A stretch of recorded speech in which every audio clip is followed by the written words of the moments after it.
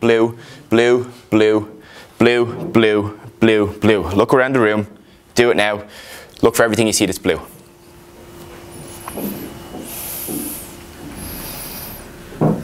Okay, sweet. Again, then you go like, let's say green, green, green, green, green, green. Look around the room, see what's green. Okay, all of a sudden you stop noticing the blue stuff, okay? You see more green than you saw blue the first time and the second time, yeah? Okay? Essentially all that is it's your body looking for stuff, it's seeing stuff, it's creating patterns and responses and turning your sensory system into a higher level of awareness. So if you always look for negativity, what are you going to find? Negativity. If you always see the glass as half full, what are you going to see? A lot of half full glasses. If you always see threats and problems, what are you going to see? Threats and problems. If you see solutions, what do you get? Solutions. It's why gratitude journals are so important. It's why being thankful for stuff is so important. You know, the happier you can be with the stuff you have, the more you're going to get of it. And the last one then is just wear nice shit. Like, girls more so than guys will probably understand this, but like, let's say from a female perspective, like, you wake up in the morning and you put on your house clothes. You feel a certain way. You get dressed up, you get your hair done, you get your makeup done, you get your nails done, you buy this beautiful new dress and you get your tan done and you put that on and you get ready to go out. You're in completely different states then. Like, I'm pretty sure everyone would agree you feel a hell of a lot more confident when you're wearing nice things and when you feel better, right? Yeah? So why wouldn't you bring that into your life all of the time? Like, why would you actively do stuff day to day that's making you feel like shit? You probably don't even realize it's happening. Like, just the simple effect of, you know, for guys having a shave and like putting some gel into your hair and washing. Like, you'll feel better for it. Like, if I came in here and I was like unshaven in a pair of dirty tracksuit bottoms, I'd feel like crap and the presentation would probably go right. Yeah, thanks, Emma. I'd feel like crap and the presentation probably would go like crap because of it, because I'd be in the wrong brain set. I'd be in my confrontation brain, I'd be in my worried animal brain instead of being in my logical human brain.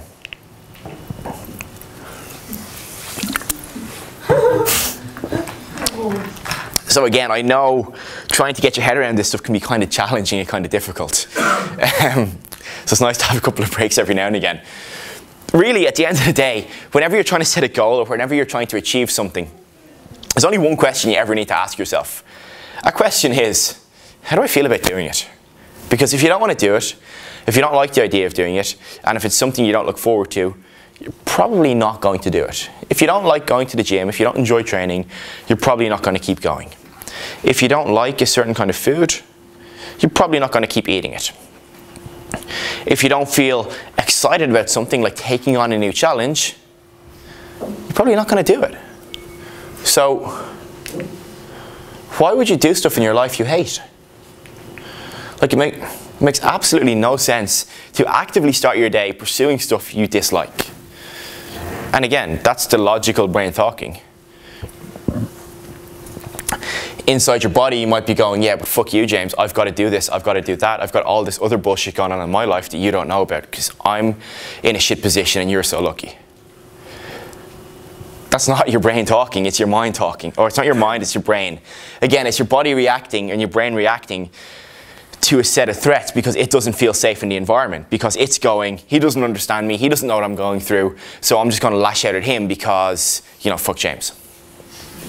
So really ask yourself before you do anything, how do I feel about doing it?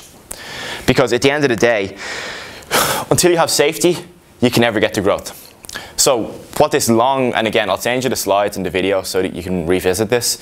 Really what we're talking about safety is, do I feel comfortable and confident with this thing I'm about to undertake? If I am about to start something new, how do I feel about doing it? Do I feel reasonably good about it? Okay, that's your safety. Do I feel like it's going to be something that's beneficial for my life? Because out of that safety, you get to explore the idea.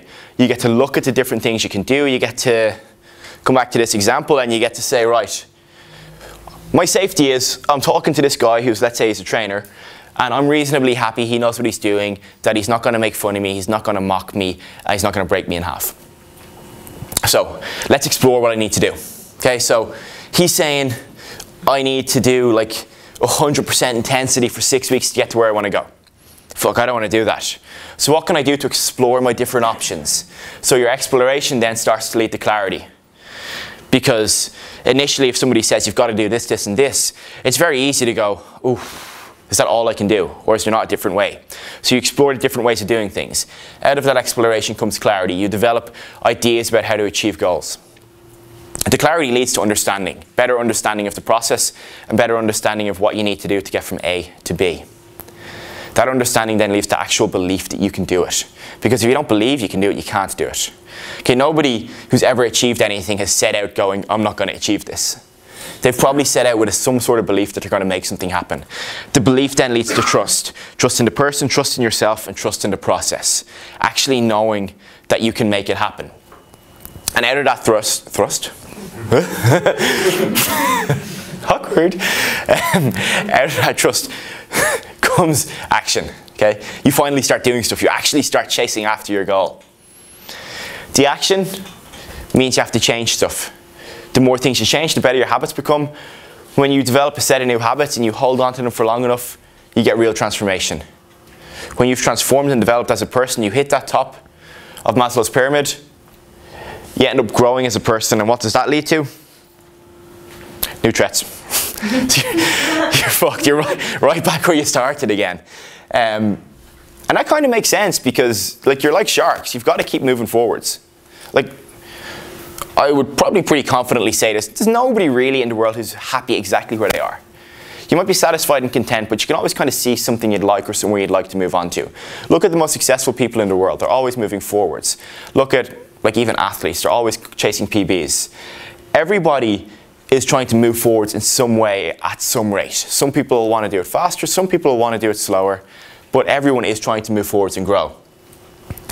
And with that growth comes new threats, because anytime you grow and anytime you develop, you've removed your prediction and response because you're moving somewhere new. You've taken away your safety, you're back to uncertainty, and you've got to go through this entire process all over again. And that's fine because you understand it, you know what you're doing, and you know where it's going to lead. So, really, the only purpose of a goal is to make life better. Like I said at the start, don't do shit you hate. Don't try and take challenges you don't want to do because you're going to fail. Willpower is just another way of saying, I don't fucking want to do this, but I feel like I have to. You're not going to do it. Don't bullshit yourself. Don't lie to yourself. Why would you start a process and actively get into something you know is going to lead you down an unhappy path? At the end of the day, we're not here for a long time, we're here for a good time. Willpower. It's just another way of saying, I don't want to do something. It's just doing shit I don't want to do. If I need to will myself into eating broccoli and carrots every day, I'm not going to do it, so I just don't eat broccoli. There's other things I can eat that I'm more comfortable with and happier with. If you wake up for too many days in a row, you don't feel right about something, the real solution is your brain's invitation to just fucking change it. So, really what you're looking for is find something you enjoy, find something you're passionate about, find something you're reasonably confident and certain you can do, and chase after it. Get help to go there, find people who've done it, speak to people who can help you develop. Because otherwise, where are we gone? You fail on this before you've even got started, because you've no clarity, understanding, belief, or trust. So you end up going absolutely nowhere. You stay where you always have. You stay pissed off, you stay frustrated, and you lead an unhappy life. And nobody really wants to do that. Do you? No, I didn't think so. Okay. I'm really conscious with this sort of stuff that we can, we could literally spend all day talking about it and you wouldn't get anything out of it. All I really wanted to do today is just sow the seed of kind of the stuff that's going on behind you, and the stuff that's going on in the back of your head. We're going to talk a bit more now over the coming months about how to actually take stuff and make it happen. Sarah has a brilliant goal setting model as part of the Better Life Project, where you look at, what sort of stuff do you want to achieve and how do you get to your goal? Do you mind if I draw this up? No? It's copyrighted, had to ask. So it's where you are now, it's where you want to be. And you've all seen the diagram where you want to go like this, but it actually tends to look more like that. So what you need is really some way of getting there. So let's say this is your big primary goal, whatever that is. For me, like let's say right now my goal is a total 700 kilos in powerlifting. So I'm a little bit away from that at the moment, and I know I'm not going to get it straight away. So what I need is, I need a couple of milestones that will show me I'm going the right way. So like checkpoints, things that when I've achieved them I know I'm on the route to my goal. In order to get from here to here, I have a number of tasks I've got to complete. So I've got like maybe 3 things I need to do. It's going to be train 3 days a week, sleep 8 hours a night, and eat X number of calories per day. To get from the next one then they change to different goals, and then they keep moving on. And eventually, once I've done it all, I get to my goal. But with that, in any of those tasks, unless you're very confident you can achieve them, there's no point setting out to do it. Like, let's say I picked a random person in this room and I said, in the next year, I'm going to make you a national bench press champion. You'd look at me straight away and go, no, you're not. It doesn't matter how much I believe it, because if you don't believe it, it's not going to happen. So all of a sudden, like, we know that's an impossible task because you're not believing it. What if I said instead, in the next year, I'm going to add 2.5 kilos to your bench press? Everyone will come rushing towards me because they all believe it could happen. Instead, I go, okay, you know, in the next year, we're going to push to add 20 kilos to your bench press. And there'll be a few of you who'll go, yeah, I've got that, no problem. And then we can start looking at it because you're already reasonably confident. So the goal and the tasks you pick have to be things you're already reasonably confident on. There's no point in trying to go from like 0 to 100 in like 2 weeks, because it's just simply not going to happen. Okay, you can say you want to do it, and logically you might feel like you can do it, but you know, in the deeper parts of your brain, it's going to put the brakes on and tell you to piss off.